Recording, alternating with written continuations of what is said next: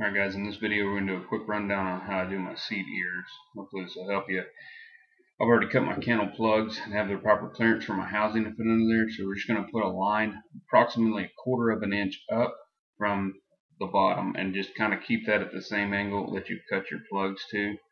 I usually kind of follow the top of my bar with that cut, and that's about 1/4 inch, as you can see there, up from the bottom. Then I'm going to come in here and I'm going to put another line vertically across that, usually right past my nails. It usually figures in at about 1/2 inch, 3/8 to 1/2 inch from the edge of the kennel.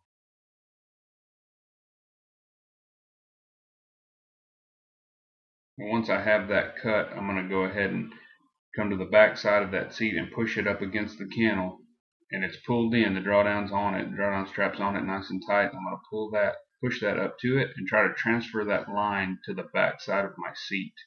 This is going to kind of tell us exactly where that ear needs to be, and do your best to make sure that it's transferred exactly at the right spot where that X is.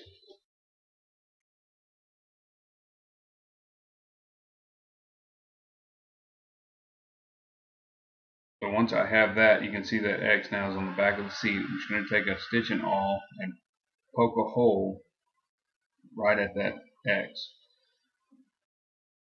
Just a nice little hole with your awl.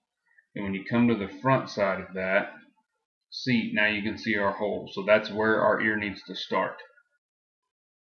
So now we're going to draw just a horizontal line. I come out usually 1/2 inch from that hole before I start going up. You know, just kind of depending on what kind of roll you're doing. And once I get past that, it's enough to stitch, lay down over the kennel and stitch, and I go up and out with my line and then cut that. If you do that, it'll give you enough room to where your ear is up tight against the kennel plug like that, and you've got plenty of room to work as far as concho placement and cutting that.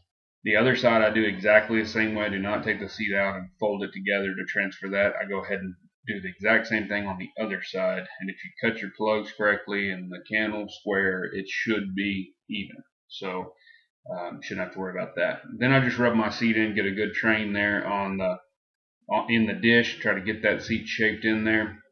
I usually push a little bit of a bubble inside my dish and then rub that bubble out in my seat. Now my seat's very wet, very cased.